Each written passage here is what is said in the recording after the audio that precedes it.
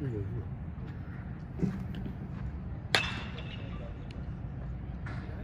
How's it been just getting acclimated and getting ready to start the season?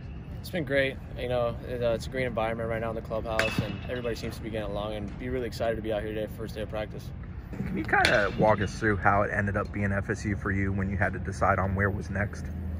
Well, once I knew I was leaving Miami, obviously I entered the portal, and pretty much came down to a couple schools, and I thought Florida State was the best fit for me. I know it's a rival school from where I came from, but he made it seem like this is where I want to play and this is where I should play, and I have no regrets coming here. You said best fit. What was it about here that made it the right fit for you?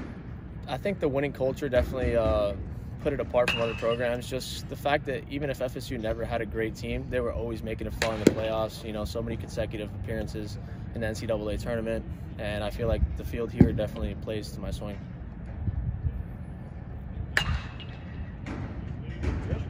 All right. Great. Thank you, guys.